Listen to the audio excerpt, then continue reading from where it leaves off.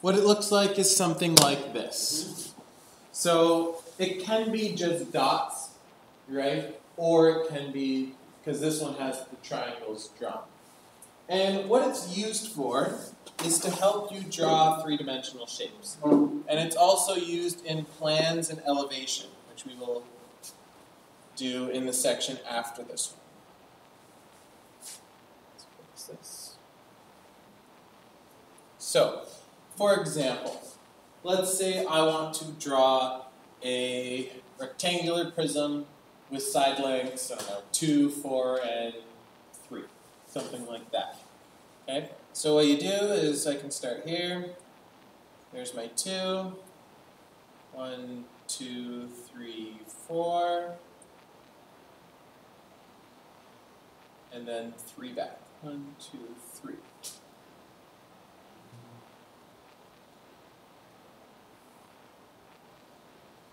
So isometric paper helps you draw these three-dimensional shapes. That's the purpose of it. Okay?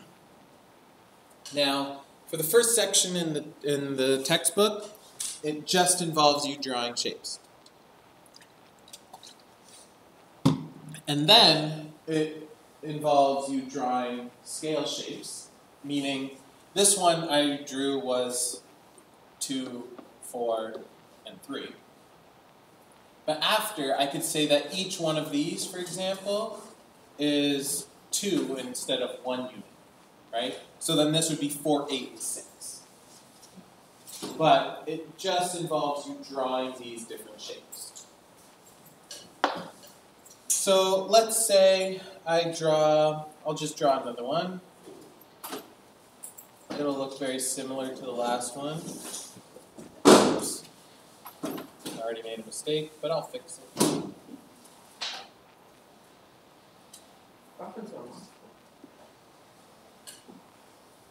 Okay, so let's say I have this shape here.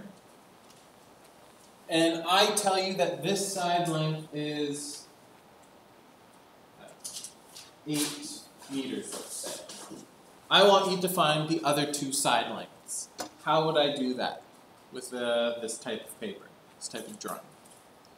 So I've told you that that one short side there is 8 meters. How do I find the other sides? Sure. The height of that one yeah, there. Okay. First, let's find the height, and then Okay. we're doing the same all around. This is shorter than this. No, they're can't. meant to be the same. This is meant to be same like this. Yes, because everywhere you have a line is the same length. You don't measure across like that. You measure this, this, this, or that.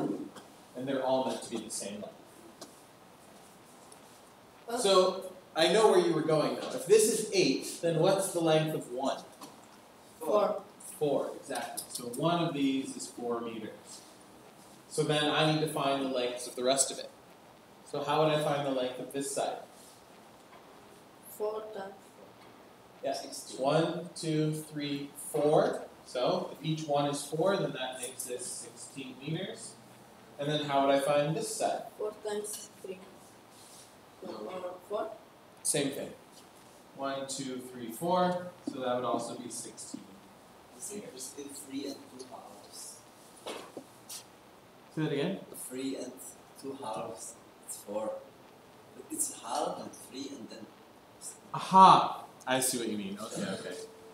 You're confusing me. I thought you meant, yeah, but that would be the same thing. So, okay, gotcha. So that's how that would work.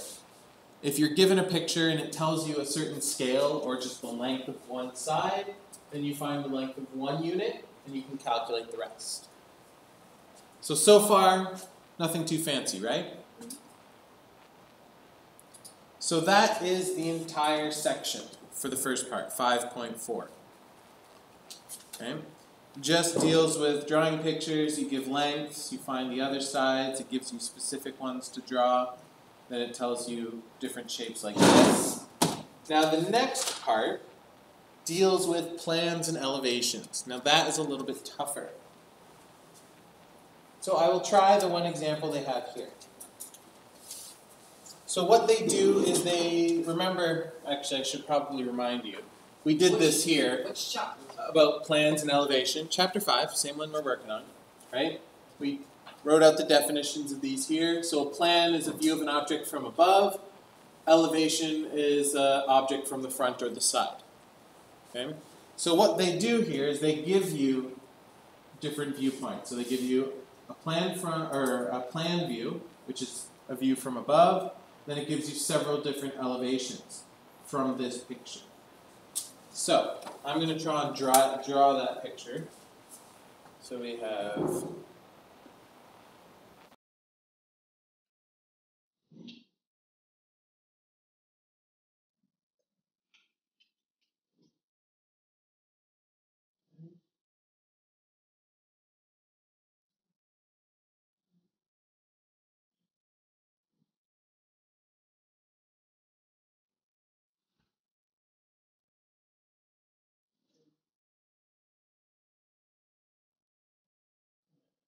here, and this goes across. There we go. So that's the picture they give you. They give you that. And they ask you to draw the plan view of this and then the elevation views of 3 different sides. Okay? So if I were to look at this from above, so I'm above this picture, what you would draw is just the parts here that you see on top, or the top of our picture, right? So all you would draw is you have 3 blocks here, right? So I have 3 blocks here. This one would be the first one. This goes up to that one, and then you also have this one at the back. So I know my picture isn't quite the best. But this block would be this one. Then I have 2 here, right? This one is the top of this, and this one is that one next. It's a little bit like IQ tests. Kind of, actually, yes. It's very often there. Yes, you are actually right. That is often there. So with something like this, it doesn't always come easy to people. For me, for example, I can take that shape, picture it in my head, rotate it around, do whatever I want to it, and then draw what I need to. But most people can't really do that. So you have to take it one step at a time. So when I say look overhead, start with one of the blocks. And then say, okay, what would be around this one? Another one here, one above, one next to it, and then this one is next to that one. Like you have to do it one piece at a time. And then you can draw your plan view. So now, let's say I want to draw the elevation looking at it from this angle. Okay, looking at it from that side. Then I do the same thing. This, by the way, should be a line. Then I do the same kind of idea. I'll start with, say, this block here. So I have that block. Next to it is one more. Then I have 2 on top. That one there. 1, 2. Then if I go up 1, that would be this block here. It shows up there. And then that would be it. That would be my view from that side. That's all I would see. Do you understand how I'm doing that? Mm-hmm. And if this is too hard, another way to make it even easier is you can shade in the blocks or the different pieces as you go, so that you know you've gotten all the ones that you would view from that side. Whoops, I'm too far. Then I'll do one more. Let's say we're viewing it from this side. Again, I have these 3 blocks on the bottom. So I can just draw 1, 2, 3. I have 1 on top of this one here. There's nothing on top of this one, because there's nothing on above. And then on top of this one, I have 2 more. So that would be my elevation view from this angle. Not too bad? Okay. So what I have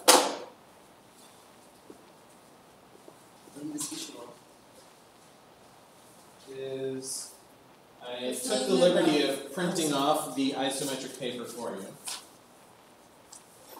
And starting on page 48, you can work through Page 48, 49, and 50. 50 is the section on this. Okay? So go through that. If you have any questions, let me know. Then